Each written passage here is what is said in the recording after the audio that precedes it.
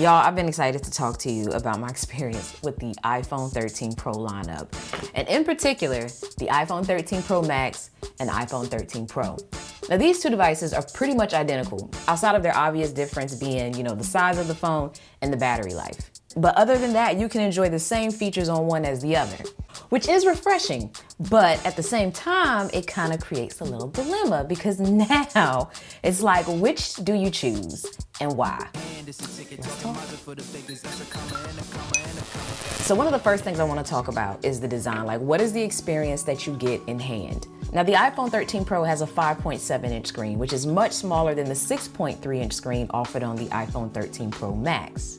Which brings me to something that I loved about both of these. So when it comes to the iPhone 13 Pro, I really like how this feels in hand. Like, I can comfortably use this with one hand.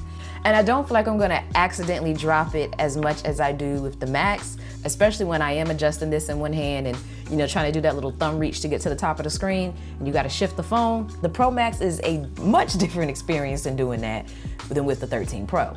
On top of that, the 13 Pro is more pocketable, especially for my ladies out there. We don't have the big pockets. And the layout of the buttons on these is actually the same as it was on the iPhone 12, which brings me to another point. If you used or held an iPhone 12, this is pretty much gonna be a very similar experience, with the exception being the 13 models are a little bit heavier and thicker. Volume on the right, charging port on the bottom, still Lightning.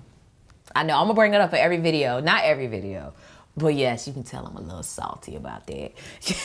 You have speakers along the bottom as well, a SIM card tray on the left side, a mute switch, and your micro SD card slot. And the colors, we have new colors now. We have this beautiful Sierra blue, which is different than what we saw last year. So this one is a lighter tone. It's a very unique color, and it's one that I'm happy to see from Apple because I know I said I wanted to see new colors, but I really didn't have in mind what that would look like. So yeah, I'm pleased with this one. Before we go any further, I want to take a quick moment to thank today's sponsor, CapCut. So basically, CapCut is a free video editing app for iOS and Android. And the interesting thing is it's made by ByteDance, which are the same developers as TikTok. So you should already know we're about to have a nice suite of editing tools. And in using them, there's a lot of different things within the app that I discovered I like. Now, for one, there's no ads or watermarks, so you can make your video projects without any stamps and all that on them. But the cool thing here is that it's simple to use. You basically add in your video. You have your options here at the bottom of things that you can do, so you can trim it, you can add your own audio or voiceover. But a cool feature in here that I really like is under the text option, because when you tap on that, not only can you add text, but it can also auto caption your video. And you can take it a step further because you can change the look of the text that is auto captioned and delete it as necessary. I mean, God, you can just do so much in here. You can even add in green screen footage and remove the background. You can even go in and change the format so that it automatically adjusts the size to accommodate, whatever social media platform you might want to post it on. And that little 3D zoom thing that people like to do with photos?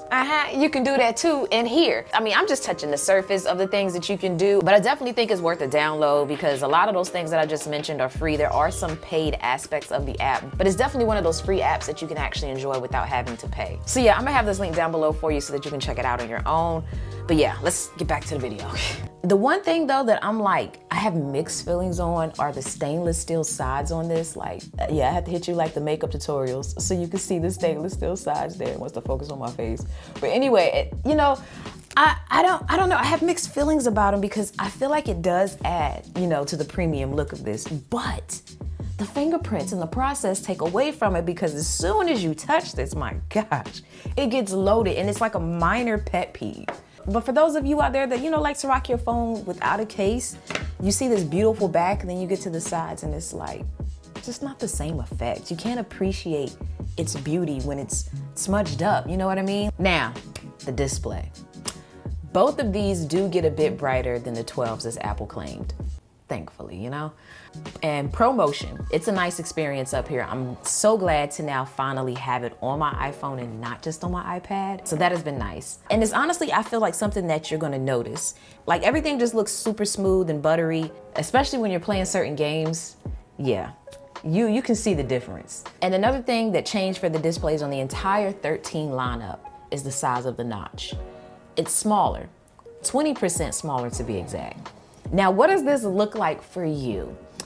For me, it was it was okay. You know, like, yes, I saw that it was smaller, but not so much smaller that I would forget the notches there. So smaller, yeah. But it's not one of the things that I feel that you notice as quickly because it doesn't drastically change your viewing experience. Now, y'all, I'm gonna go ahead and tell you, we about to probably have a little lengthy conversation about this next subject, which is the camera, because this is where I think the most drastic change was applied, down to just how it looks in general. Like, the camera bump is so much larger this year, like significantly. And you know, you already had the little table rock going on, but it's on a whole nother level now. Like, geez, but with the larger lenses comes a great experience. So something that I really admired this year with Apple is that they actually, I want to say, upgraded every single camera on every single iPhone 13. Hats off. So example, we now have sensor shift optical image stabilization on the entire 13 lineup, not just the Max, which was the case for the iPhone 12s. So what does that mean for you? Basically, steadier videos and better photos, which is gonna be a huge help, especially for those moments when you're grabbing a photo or grabbing a video while you're walking or riding in a car, or just any moment where your hands aren't gonna be as steady as you need them to be.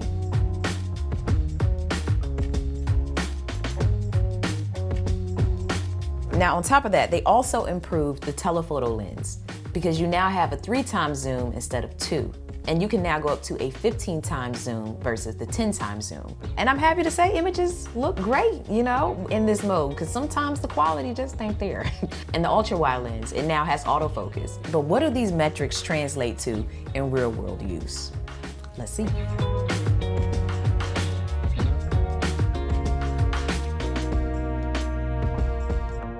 Now, something that just blew my mind is cinematic mode. This is by far one of my favorite features on the iPhone 13s, especially seeing that sometimes I use my phones to shoot content on the go. So to now have an option like this is something that I did miss on my iPhone 12. Looks good, right? I know, I said the same thing. I know I will always tell people who would talk to me about starting a YouTube channel and not having the equipment. I would tell them, you know, use your phone. And I think sometimes they would be reluctant to do so because they wanted the quality to be even better and they wanted that blurred background. Now with the regular camera, don't get me wrong, you still have great quality footage, but sometimes getting that blurred background was more of a challenge. But now it's so much easier, like you don't even have to fully understand how to create that blurred background because now you can just swipe to the mode and it gives it to you naturally. And the cool thing here is that you can even adjust the focus after the fact.